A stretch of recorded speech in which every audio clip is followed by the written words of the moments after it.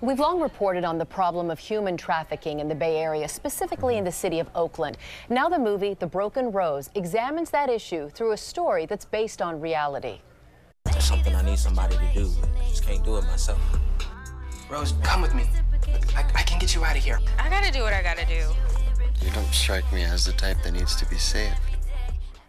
The Broken Rose was created and filmed right here in Oakland. And just recently it won Best Movie and Best Actress at a film festival in Sacramento. For more, we are joined by the co-writers and co-executive producers William Ushold and Tyrone Dangerfield. Thank you both for coming in. Thank you. Thank you for having us. You know, I feel like the topic of this film has been told in films before, but what makes this different, or how did you approach it differently compared to other films regarding human trafficking here? Well, this is a very uncomfortable film. Sometimes you have to meet people where they're at, and everyone's trying to sugarcoat what it is. And especially when you talk about sex trafficking, that is a very form, and it's something that we felt that we had to make people feel uncomfortable to draw the emotion out. Got it. How did you do your research? You know, a lot of the research came from just living in Oakland. We've had a lot of friends and family that was in so-called business of sex trafficking. But you both grew up in Oakland. Yeah, right? we grew up in the environment, so it came natural as far as writing it. As far as this movie was concerned, we wanted to have a more emotional aspect to the film.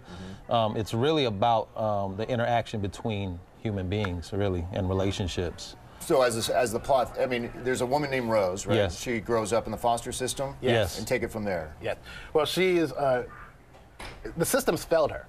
So it's kind of say good people do bad things and bad people do good things. We're so complex. But she grew up in this system, and there's people who thought that they were doing the right thing to help her, but then it's a 50-50 shot.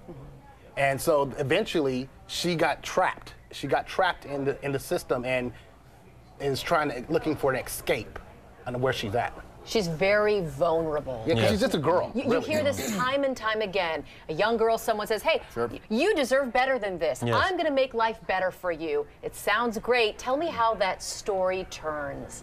Well, you know, she comes out of a bad situation thinking she's getting into a better situation by meeting Darnell, who's called Shaka on the streets.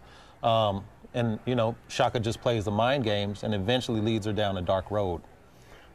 So, you know, it's not always greener, grass is not always greener on the other side. So do you guys actually connect, or is there a connection between the foster system and human trafficking?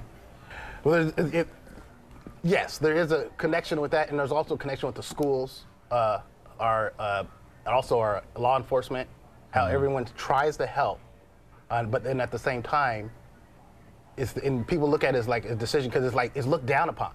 But she's just a girl. She's a girl, never got a chance to really grow up with love. She's looking for love, and then she's trapped in the wrong situation, stuck.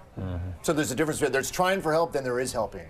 Yes, and there's people are helping. They think they're helping, but then the question to me is like, it's a moral question. Like, what is the answer? Do we have the answers? We want people to feel that. It's like, what can we do more to help? Can we recognize the symptoms that are there? You said your film is uncomfortable, and purposely so. What kind of conversations do you hope we have after seeing it? Great question.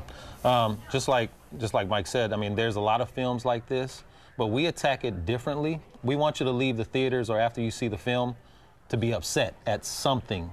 I mean, we attack we attack different relationships in the movie, in the film, and it's going to hit the hearts of everybody. So we want you to be mad after you leave and see this film. So ultimately, this movie is about how we as a community fill in the blank here. Yes. We as a community, what? What would you say?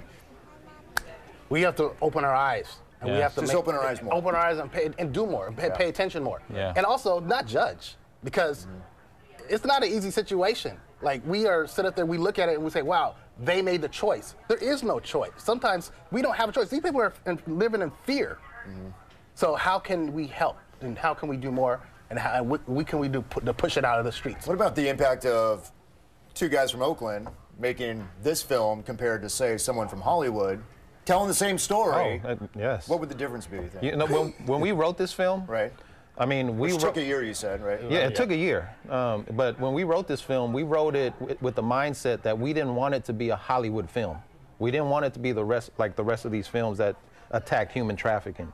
We wanted it to be real. We wanted it to come from our community. We wanted it to come from somebody that actually was living in it. So, and by doing that, what happens? It shows the realness, and I mean, it touches the hearts even more so. It's a more of an impactful type of film. It's more authentic. And it's also something where people from Oakland or people from the Bay Area can say, oh, I know that place. Right. Because a lot of times they film, and they're filming in Atlanta, and it's supposed to be an Oakland film. So you filmed everything here? Yes. For the most part? Yeah, Oakland, San Francisco. Right. So that's where we filmed. And also the language and the lingo. It took a long time to cast. You use hella a lot, probably? Oh, hella. Okay. It's hella Oakland. I thought so.